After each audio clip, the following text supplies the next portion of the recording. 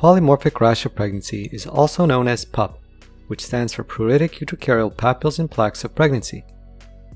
It is one of the most common skin conditions to occur during pregnancy, and it more often affects women who have never given birth, occurring sometime between the last few weeks of pregnancy to the immediate postpartum period. However, there are exceptions, with some women being affected earlier on in pregnancy. It is a benign pruritic skin disorder characterized by papules and plaques, often occurring within striae. Other lesions can develop as well, including target-like lesions, giving it a polymorphic appearance.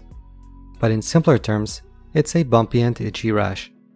Now, it can cause extreme itchiness and have an unpleasant appearance, but other than that, it does not pose any long-term risks to either the mother or child.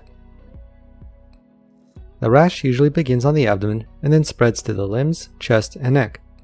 Areas not typically affected include the periumbilical area, the face, the palms, and the soles. Now, the diagnosis is made clinically, so specific testing and skin biopsy are not usually needed. Initial treatment is usually conservative, with the goal of symptom relief. Mid to high potency topical corticosteroids are recommended as initial therapy, and the rash and itchiness usually disappears within a few weeks, even without treatment. The most important aspect to remember about this condition is that despite being annoying, it is benign, limited in duration, and is not otherwise harmful to either mother or child.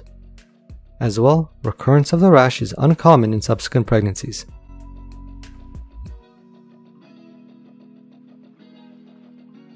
I hope you found this lecture to be helpful and worth your time. Please feel free and very welcome to leave a comment or suggestion below.